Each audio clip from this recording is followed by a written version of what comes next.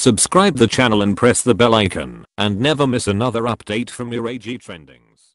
The General Sports Director of the Mexican Football Federation, Guillermo Cantu, was in charge of clearing all the speculations and confirming that the Mexican national team will play again in Mexican territory, but this time it will not be in Mexico City, but in province, kilometers away from the Azteca Stadium. The truth is that in these processes, the idea of taking the team to different places has had spectacular experiences, in San Luis or other places that they want us to be.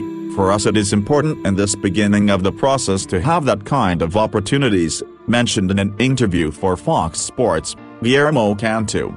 Other reasons that have led managers to make the decision to remove the Azteca Stadium selection and visit provincial places is the terrible state of the playground of the Colossus of Santa Ursula.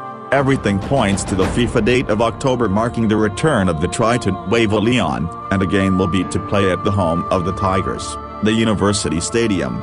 A couple of days ago the version emerged that Mexico would have a duel in the city of Monterrey and one more in Querétaro, provincial squares where the team would be playing within the second FIFA date after the World Cup.